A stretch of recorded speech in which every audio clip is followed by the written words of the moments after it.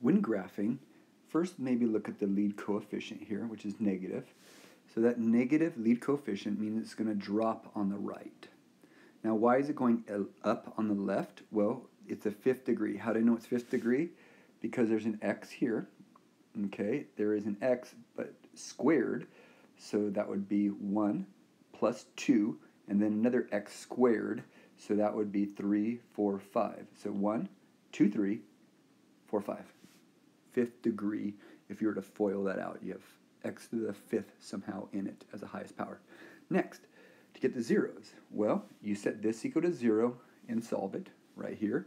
You got 3 over 2, which is 1.5.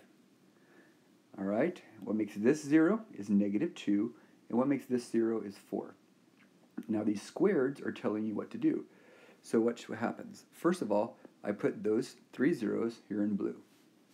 Then what I do is I look at the end behavior. Again, because it was odd, I was going opposite. And so I know it's going to go down here and up over here. And then what I do is I go, okay, at 4, if I look up here, the 4 came from a square, so I know that's going to bounce. And I know the negative 2 has a squared, so it's also going to bounce off. So what I do when they come up, I hit that, turn around. And on the other side, as I come down, I know it's going to bounce off this one, so I turn around. And then if I look right here, the 3 over 2, which is a 1.5, is going to then go through. Make sure it's all rounded, no jagged edges. If f of x is a fourth degree polynomial with relative mins at negative 4, negative 2, which is right there, and 3, negative 4, which is right there, and relative max at 0, 5, so 0, 5 is right there, sketch f of x and then describe its end behavior, name the zeros it could have, and the possible lead coefficient. So, if this is a max, we know it's going to go like this. If this is a min, we know it's going to go like a valley. And another min over here, you know it's going to be a valley. With a fourth degree, the only way you can connect it is if you go down like this and back and forth. There's no other way you can do that if it's a fourth degree, because a fourth degree is even, so both sides have to go the same direction. All right, the number of maxes and mins add up to 3, which the degree is always one more than that, which would be a 4 or a 6 or something like that, but the 4 hits right there, so we know it could be a fourth degree because of that. All right, so really pay attention to maxes have a little hill look, mins have a little valley look, and something like this is the only thing possible. So if this is the only thing possible, your end behavior has to be up on both sides. The only other option would be going down on both sides, which wouldn't make sense because you could not hit these dots as maxes and mins stated and go down on both sides. Now, how many zeros do there have to be? There has to be 4. 1, 2, 3, 4. There's no other way for a polynomial like this to not have 4 zeros. Because of where these maxes and mins sit, you cannot make any other one that would make that happen. All right. Lastly, it's a positive lead coefficient because on the right it's going up. So when it's on the right going up, it's always a positive lead coefficient. All right, with this function right here, we're going to ask 4 different questions. The first one is, what's f of 1? Well, the first thing you could do is just plug in 1 for all x's and crunch it. Or you can use synthetic with that 1. And you take the coefficients 2, negative 4, negative 6, and 0. A lot of people forget the 0 here because you have to have a placeholder for every term all the way down to a number, and the number is missing, so it's 0. All right, and then you do synthetic. The remainder here is the answer. All right, does f of x divide by x plus 2 have a remainder of 6? So if you divide by x plus 2, well, you're checking negative 2 as a 0. So you check negative 2 as a 0, and the answer is your remainder.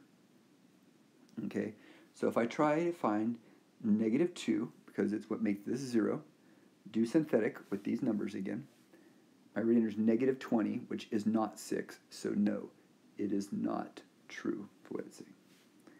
Is 3 a 0 of f of x? So for checking if 3 is a 0, you simply use 3 in synthetic, and if it comes out to be 0, it is a 0. You could have also plugged 3 into all these if you want to. So yes, it's a 0. Lastly, is x plus 1 a factor? Well, if we're checking a factor, kind of like this one, you have to check it's 0. So you do synthetic with -1, which makes this 0. And what you come up with is 0. And if it's 0, that means there's no remainder. So it means it is a factor. So yes, for something to be a factor, you have no remainder. For something to be a 0, you have a 0 value out, or 0 remainder. It's kind of like 3, 0 as a coordinate. So for this piecewise equation, -3 is this red graph, and it lives, x is less than -4. This graph is left of -4 or less than -4. 3 is this green graph, and it is between -4 here and 0. That's why x is between -4 and 0. The reason for the less than or equal to's is because it's closed circles on the edges, so we include them. Now, where this statement comes from for the in-between is, if you look at this part, it's saying x is less than or equal to 0, which the green part is less than or equal to 0. And this part right here says, if you read it backwards, x is greater than or equal to -4, which if you look at this green line, it is bigger than and equal to -4. So get used to this statement. In-betweens always have an x in the middle and less than signs. If they're closed dots, it's or equal to. And lastly, this blue graph right here is a graph of 2, and it's right of 0 or greater than 0, and it's open circle. So that would be just a greater than. So to prove a polynomial identity is true, well, we want to look at either side of this and change it to look like the other. Now, this would be very hard to change to look like that because you have to use factoring. So I'm going to change this big mess. So what I decided to do first is multiply this using FOIL. That's what I got right there. These canceled, leaving me this. So this right here comes from this. This created this piece right here. All right, so this gives me this, and I just move this down. I multiply this time I used a box, and when I do that, the middles cancel, and what I end up with is x to the 4th minus a to the 4th, which is right here. And over here, you keep that the whole time. Don't ever change that, just leave it over here. So what we just proved is I left this, and with proper mathematical operations, I showed that all of this equals this, which means we proved it.